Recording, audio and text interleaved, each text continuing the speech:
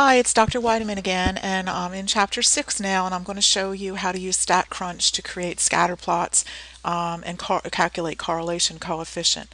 So I'm going to use our student data file, and let's take a look at, let's go ahead and make a graph. So we're going to go Graph, and we're going to do scatter plot.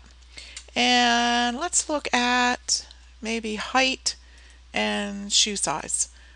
Because I would think that as people get taller, their shoe size would get larger. And I think that's really all I need to go ahead to do right now. So let's take a look at the graph.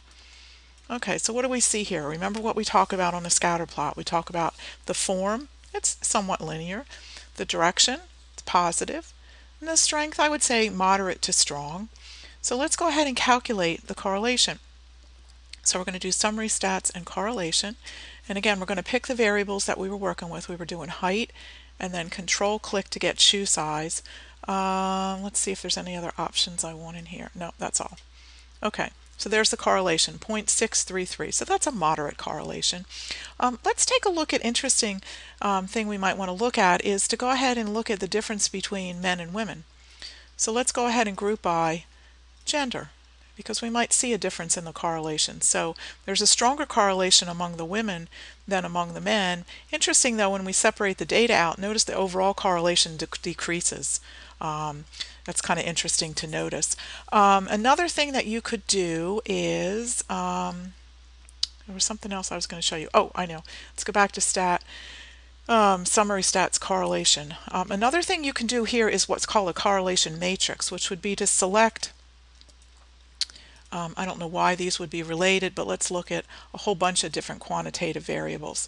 I'll just put them all in the matrix. And so what's going to happen is you're going to see, and I'm going to add the correlation of column with itself so you can see what happens here. Now you're seeing the correlation of shoe size with height, work hours with height. Shoe size with shoe size has a perfect correlation, obviously, because if you graph the same variable on the x and y axis, it's going to be perfectly correlated. You can take that out if that's bothersome as you look at it. It doesn't really add much information. But if we take a look at this, we see that shoe size and height are strong, the strongest correlation that we're observing. I don't see anything else that's particularly interesting. One other thing you could do back on your scatter plot, if you remember, there are some options here.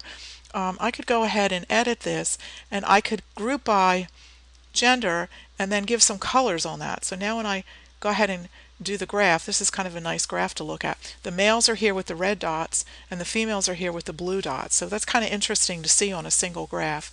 Remember also, like we were able to do before, we can identify the outlier if we thought that was an outlier by using our mouse click and click back here on row to get rid of that. That's really all we do in this chapter in terms of using StatCrunch. So I hope this will help you get started.